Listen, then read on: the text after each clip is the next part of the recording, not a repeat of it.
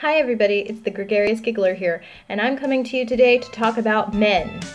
They buy you dinner, open your door. Other than that, what are they good for?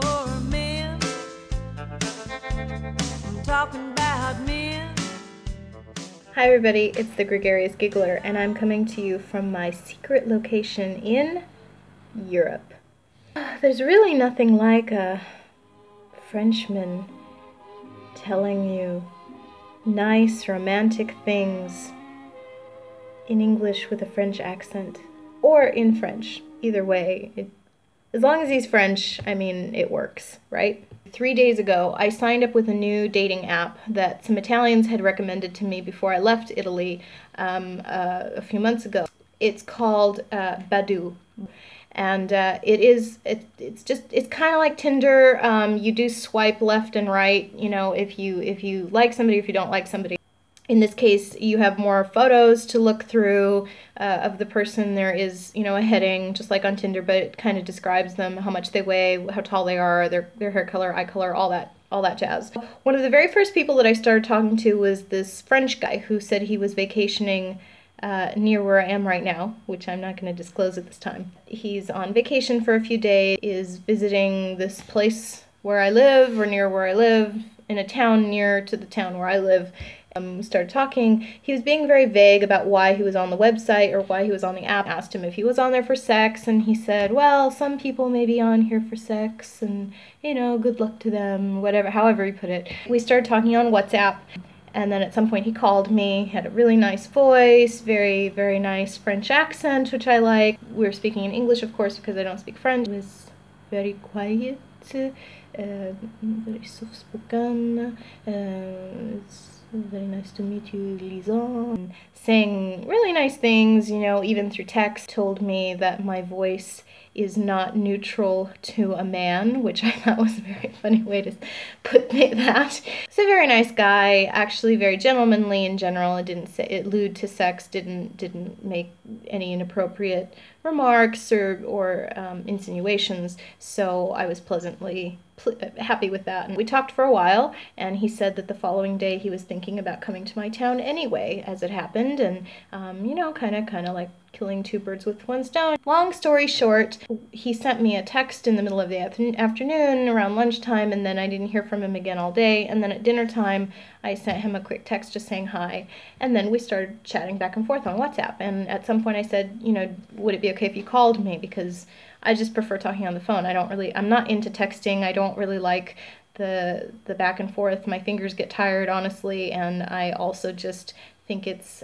inane to be like teenagers and just texting. I think that if you're two grown adults, there's no reason why you shouldn't talk on the phone. He did tell me that he was shocked, so I knew that already. He called me, and it was about 10:40 in the evening, and we started having a really nice conversation, very nice conversation, and I thought, finally, a really nice conversation with somebody. It's not sexual, it's not inappropriate, it's not boring. No, we were talking about our jobs, we were talking about our lives, how I ended up in Europe originally, all kinds of different things. And then it happened. What is your favorite book? He asked me. Innocent question. Happy to answer. Ooh, I don't know. It's a good question. You know, there's a political book that I really like. It's called Demonic. I don't know it. And I said I really like politics, so probably my favorite genre of books to read are political books. Oh, you like politique? I do too. Me too. I love politics. Really? I love politics. So happy to hear this, you know, just so excited. This guy really likes politics. So do I. I'm passionate about it, love talking about it, like listening to things. Shout out to Ben Shapiro. We both really like politics. And then it happened. Well, I really love reading about politics, and I love listening to things about politics. You could hear him smirking over the phone. And now you have a lot to read about because of Trump. Yes, that's true, I sure do. Do you like him? What do you think? He asked me. Well, I would assume that since you're European, especially since you're French, you probably don't like him. No, I don't. Do you? Well, yes, I do. I voted for him. Silence. And then? Oh, don't tell me this. Why? Do you really not like him? No. I think he is an idiot. He's an idiot? Why do you say that? Because of what he says and what he does. Oh, well, what does he say and what does he do? He's an idiot because he's a liar. I was laughing. First he's an idiot, now he's a liar. So which is it? How has he lied?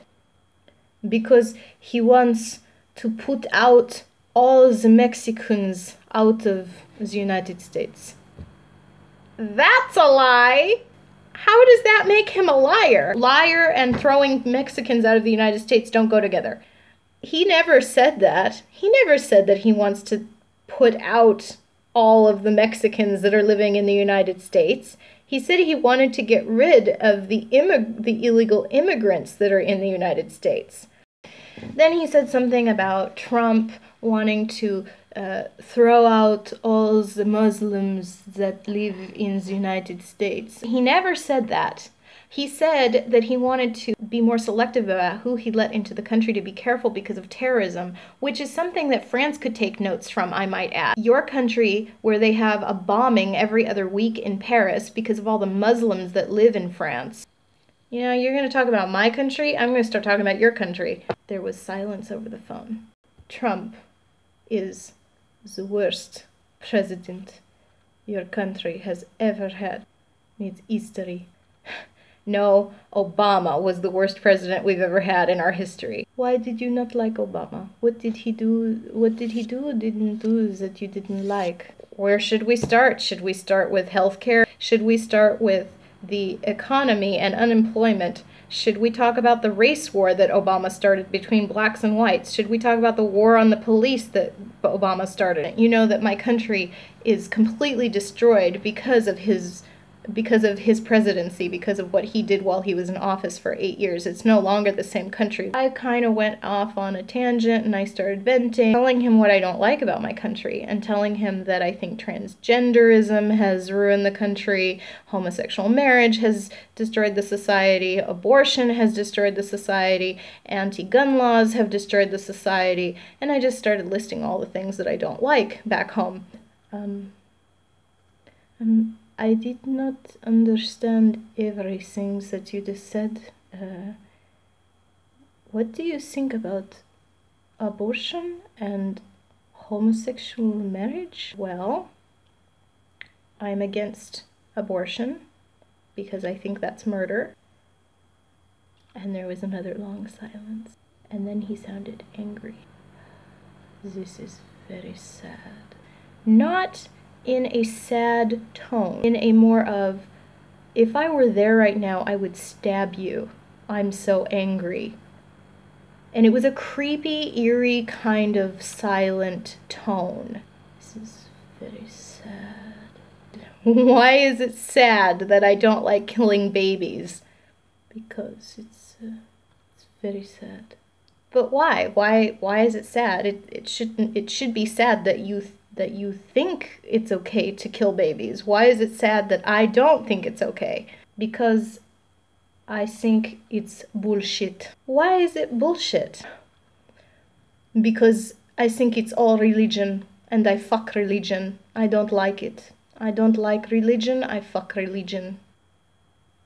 Okay, so then I hit him with this doozy. Well, then you're probably not gonna like this one too much. I'm a Christian. Another deep sigh into the receiver. This is very sad. Very sad. It's all very sad. He's very sad.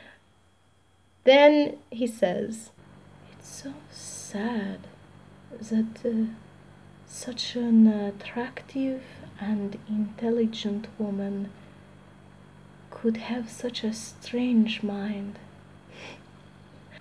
Okay, I don't know whether to take that as a compliment or an insult, but I'm taking it as an insult. No, it's a compliment, but I think maybe if you stay in Europe longer, you will have more, you will change your mind about these things, I think. I will never change my mind about abortion. I will never think it's okay to murder people. While we were talking, and I was bashing Macron, yes, the moment he steps into office, after not even ever having governed a preschool, let alone anything in your country, he's now president of France, and his first line of action is to talk about climate change. We don't want to talk about the terrorism that's going on in our country. We want to talk about climate change, because that's the greatest threat to France right now, not Muslims bombing us every other week. Of course he got mad. Well, it's not so easy. You know, you cannot just put everybody in a group and deport them. When you are in the heart of Europe, people, they come in from all sides of the country, and you cannot stop everybody from coming in. Oh, you know who I did like? The woman that was running for president in France. I can't think of her name. What was her name? No, was his response. No, I'm serious. What was her name? I can't, help me. What was her name? No, please. Don't, I can't joke about this. I'm not joking. I really liked her. What was her name? No, Lisa, I cannot do this. He said something I did agree with. Well, Lisa, I don't think that we can move forward with these things between us. I agree. I think it's best we not. But, you know, I'm happy to stay friends if you want to stay in touch. It's not possible. No. Someone who thinks like you, I cannot be friends with that person. You understand? Yes, I understand. I understand that liberals never want to be friends with conservatives. I understand very well. I'm sorry that you think this way. You have a very strange mind, and I cannot be friends with someone who thinks like you. Or maybe it's that we have differing opinions, I said. Maybe it's not that I have a strange mind. Why can't it be that we just disagree? It's very sad. Very sad. So then I assume you're not coming to my town tomorrow. I will come to your town, but I will not see you. I love that part. Is okay for you? I said, I can't stop you from coming to my town tomorrow, so have a nice trip, have a nice vacation, and it was nice talking to you. You are a very nice girl, Lisa. Thanks. Click. That was the end of the conversation. Or was it? Mr. Macron wanted to continue talking to me because that wasn't enough of a torture. So I will read you what he wrote me on WhatsApp post phone call. We hang up. Not 5 minutes later, I get a text from him. Boop. I'm sad. Very sad. I thought you left US because you were closer to European ideas. And then I wrote, I think you made the right decision not to see each other tomorrow. Good luck in your life. Because I'm nice, I'm a friendly person, I'm trying to end it politely. I don't want to talk to this person anymore. Also because he said he didn't want to talk to me anymore. I think, as I recall, he was the one who said, when I offered to stay friends, he was the one who said, no. And here is the big fat cherry on top of the cake. As I said, we could pass over these opinions, meaning we could have this discussion or talk about these issues, if we were sex friends, sharing a few words. That's not what you want, I suppose. So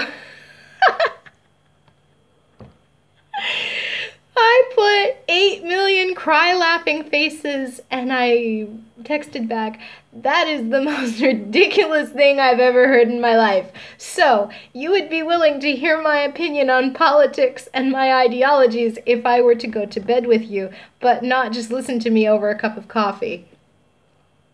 No, that's not what I mean. Yeah, I think it is, I said with 3 laughing faces. I think you think I'm tolerable only if we're having sex, but not as a friend. And then he wrote, because he just keeps digging himself deeper and deeper into the hole, that's because I respect you as a body and a mind that I suggest not to meet. Which I interpreted to mean that if we were to meet anyway, he would not respect me. After a few back and forths with him, he says, sorry, I can't imagine friendship. Friendship? Remember friendship? Sorry, I can't imagine friendship with a far-right person, even when she's pretty. I feel the same way with a far-left person. But now I know you are looking for sex. In US, a normal person is said communist, meaning that someone who thinks normally is considered a communist. So everybody looks far-left when not far-right. And I'm doing kind of a crappy French accent, sorry. And then I wrote, au revoir. And he responded, don't judge too fast. We could have common points, but we quickly found what was wrong. And I wrote, I agree, but you were judging too. Oh my God! Like, you're telling me not to judge. You're the one who hung up the phone. You're the one who said you don't want to see me. You're the one who said that I'm the crazy person. You're the one who said you were sad because I have these strange thoughts or that I have a strange mind. You're judging. I'm the one who said we should be friends, not you. This morning, after he sent me 3 other text messages last night, which I did not respond to because I was officially done with him, he writes me a long message. I'm uncomfortable with the way it ends, but I might be evil to your eyes, and we can't discuss with evil. I know there is no God. The 3 monotheisms are human worst inventions.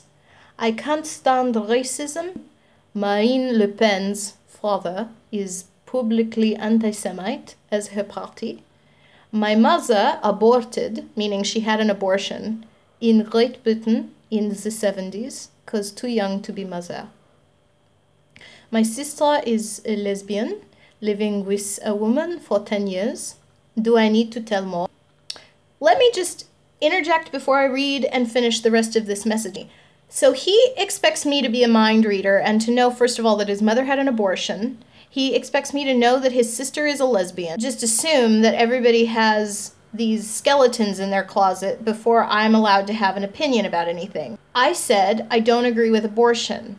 And I said that I think it's murder. I think it is killing babies. I never said that anybody who has an abortion is going to hell. I never said that anybody who has an abortion is an evil person. I never said that anybody who has an abortion should just drop dead. No, I said that I disagree with abortion, just like I disagree when somebody breaks into your house and shoots you in the head. I think it's wrong. He could have told me at some point, polite and mature and adult way, hey, you know, I am a little sensitive to these issues because my mom had an abortion when she was young, and my sister is actually a lesbian. I would have listened to him. I would have had a reasonable discussion about that. Doesn't mean it's going to change my perspective on things, but again, I never said that I hate lesbians, that I hate homosexuals. I said I disagree with homosexual marriage, and there is a difference. So, redneck's ideas can show an angel-like face, even much more seductive than Sarah Palin. Apparently, I have an angel-like face. I'm more seductive than Sarah Palin, which is a huge compliment, and I'm a redneck. Don't talk about Trump to your next European date if you want to spend a pleasant evening and night. Blush smiley face. And then in French. So I'm going to go ahead and let Google Translate tell you what he said in French because I can't say it properly. Here we go. Let's see if Google Translate actually has a sexy voice. Vous êtes toujours fascinant, et j'ai été heureux de vous découvrir. Well, it was a woman, so it wasn't sexy for me. You are still fascinating, and I was happy to meet you, or discover you, or to find you, however he put it. So that was what I woke up to this morning, was this message about, not telling my next European date about Trump, because if I want to have a nice evening, which now I realize that he's probably making a joke. He's probably trying to give me some sound advice here that if I want to have a nice, enjoyable evening with somebody, that I shouldn't express my opinion about Trump. Why should I shut my mouth about my opinions just because they don't align with yours? Why don't you hold your tongue? Why don't you just say, yeah, and I mean, I don't like him, but whatever. I mean, I'm glad you're into politics. That's nice. Nice to hear that a woman is into politics, or that she takes the time to read about it. Means she has a brain, right? Somebody who's involved in current events and actually has thought behind those gorgeous American eyes. Obviously I didn't respond to this missive that he wrote me, and then at 6 o'clock in the evening, he sent me another message that he had been here to my town, and he was giving me advice about what to see sightseeing-wise while I'm living here. Wasn't it you who said you didn't want to be friends? Why are you giving me tips on where to go? Mr. President, I did vote for you, but I gotta tell you, I'm having a really hard time getting dates because of you. I feel like Trump is the kiss of death. So whenever I bring him up with a lot of these guys, they no longer look at me the same way. Quelle tristesse. That's it for the Gregarious Giggler children. I am off now, and to go speak with other men on the internet. Oh God, wish me luck. I'm talking about men. They all want a girl just like the